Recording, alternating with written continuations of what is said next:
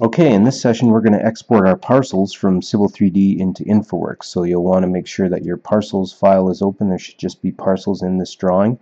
We're going to click the Output tab on our ribbon, and we're going to select the option that says Export Civil Objects to SDF.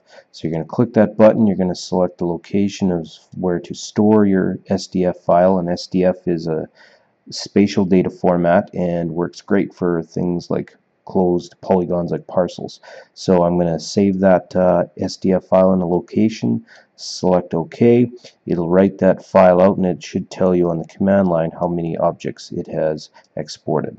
And in Infraworks, I'm going to come into the Data Sources tab, and on my Add Data Sources drop down button, I'm going to select the option that says SDF. And then I will browse out for my SDF file where I saved it, and hit open.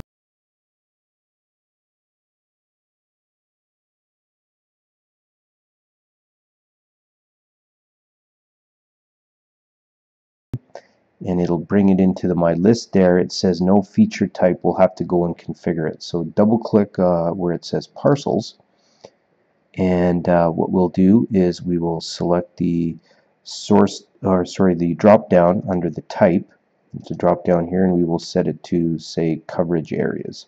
So click coverage areas, and if you want, you can set a style to how those should look. So you can click your little style chooser button, and it should bring it up into the coverages option.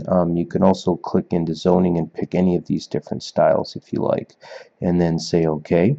And one last thing we'll want to do is we'll want to drape that to the surface. So I'm going to come into the source tab, and I'm going to say drape, and I'll say convert closed polylines to polygons, and I will then click close and refresh, and I should see my parcels on my menu, or sorry, on my model. And you can change these any way you want. If you just double click back on that parcels and you want to set another style, you can go in there and change it to whatever you like, and close and refresh and update that information.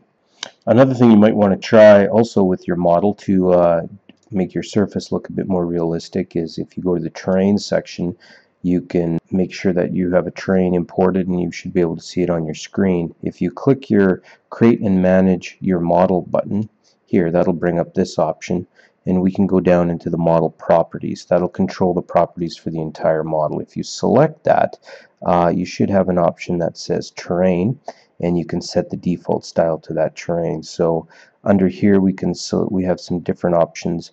Land cover might be your best bet, and if you double click on that, you could set something, any type of surface that you like. So say OK, and OK, and then that'll generate a new styled background for your surface, and you'll have to pan out to see your new surface there.